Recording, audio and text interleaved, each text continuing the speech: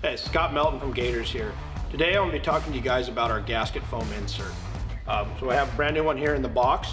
Open it up, show you guys how to install that properly, remove it, and store it. So as you can tell, it comes in the pouch right here. It's important when you're not using it to keep it in this pouch. It'll keep it from getting dirty and damaged. So we'll pull that out. And then we got over here one of our Magnum shooting lenses. So I'll walk you through how to install that properly and then also remove it. So to install it, you'll hold the frame like this, take your gasket foam insert and slide it underneath the nose piece. You can tell when it's seated down in there, when it's flush with the bottom of the frame here. And then you'll take from one of the sides, either right or left, doesn't matter what you start with, put the bottom on, and then snap on the top. Repeat on the other side.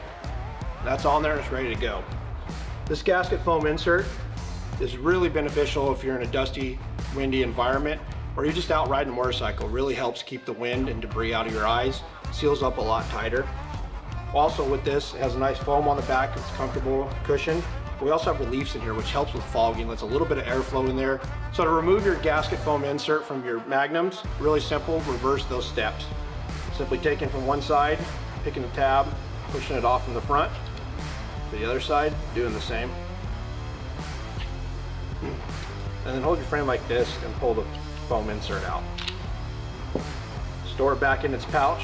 It stays clean and doesn't get damaged. And you're ready to go.